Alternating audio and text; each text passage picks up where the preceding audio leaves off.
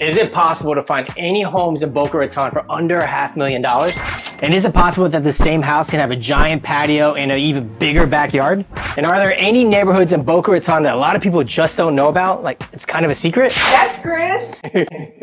Well, apparently Marisa has the answers to all those questions in this listing today.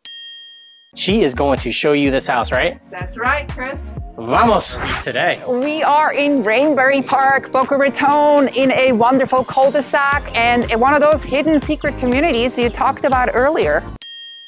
First thing you'll notice is a massive driveway leading to a 2-car garage. And I love this decorative landscaping right off the gate. That leads to the side yard, which is part of this property. What is that thing called? I'm calling it decorative arch. It's a bush with a hole. That's what I would call it.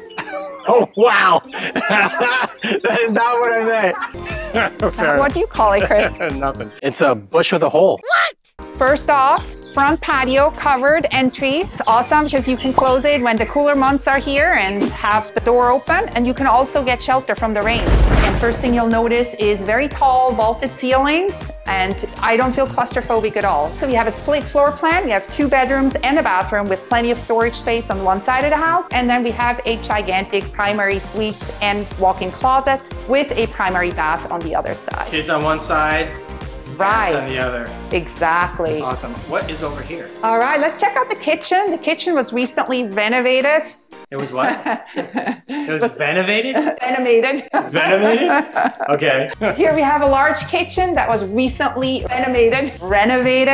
White cabinets with these contrasting countertops and contrasting appliances, which is unique, and it goes really good together. I also like where they place the sink because you have something to look at. I mean, nobody likes doing dishes and having to stare at a wall. Yeah. And then here's another nice feature of this property is a dedicated laundry room. So you don't have to do laundry in a hallway. You have a dedicated and air-conditioned space to do so. All right, so when we leave this kitchen, where do we go?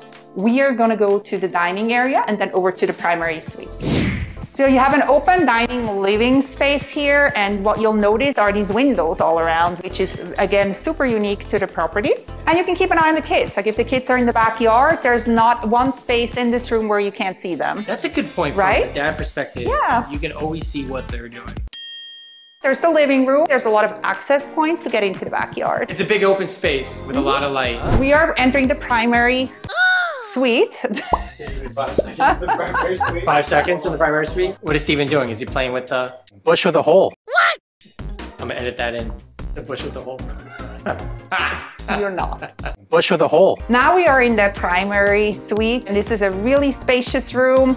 And the closet's even bigger, comparatively speaking. No, that's not good. We're gonna redo that. Here we are. All right, I'm coming. Am I ready? I'm waiting on you, girl. Here we are in the primary suite, which is really spacious, has access to the Florida room and a view into the backyard. Let's talk about this room before you go there. Can we do that? Yes.